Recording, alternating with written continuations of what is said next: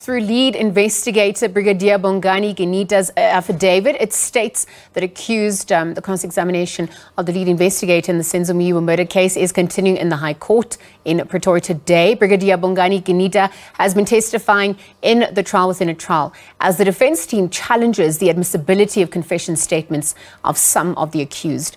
A witness statement that Gininda read revealed that one of the accused, Bongani Ntuli, was the gun supplier and the hitman. 5 men are on trial for gunning down the Bafana captain back in October of 2014. Well, let's take you live to the Pretoria High Court. A bag full of money. Communication records between her and her sister shows that as early as 2013, she wanted to get rid of the deceased, as she puts it. It is apparently clear that she hated him and wanted to get rid of him. She further states that she regrets not succeeding to get rid of him before. Taking into account all these facts, an inference can be drawn that she meant killing him. Cell phone record shows that after the incident took supposed place, she phoned a number of people from 082 703 4358 number. But no call was made to emergency services. She also subsequently went to the witch doctor for cleansing, as was also done by the other accused in this matter. The statement of Mr. Mncube, who is an expert in this matter, clearly indicates that this is normally or how it this is not normally or how it should be done, especially if one is innocent.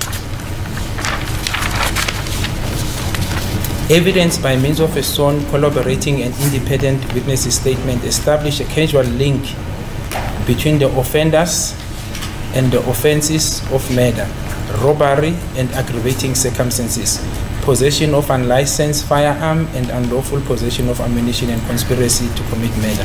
Ms. Kelly Khumalo seems to be the trigger point of this murder.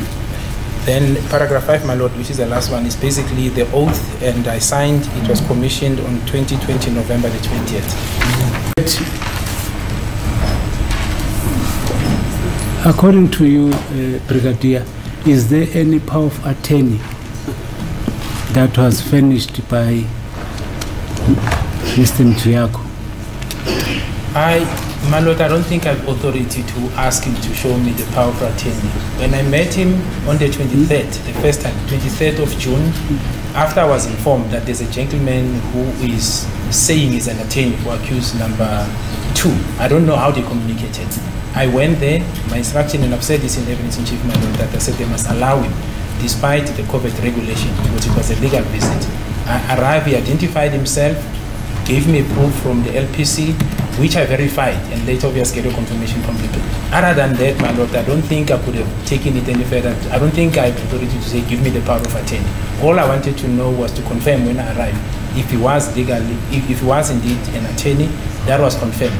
And subsequent to the proceeding that followed, I was convinced he was an attorney, my lord, because like I said, he appeared numerous times on this matter from the time of its inception, and subsequently in Bukeng as well, my lord. And then thirdly, the discussions in terms of section 105 with the state and with the advocate that he appointed at that time, my lord. You don't want to disclose the advocate? As lead investigator in the Senzo Meyiwa murder case, Brigadier Bongani Gininda has read a statement in which one of the accused, Mthobisi, implicates singer Kelly Khumalo as being the person who ordered the killing of Senzo Meyiwa.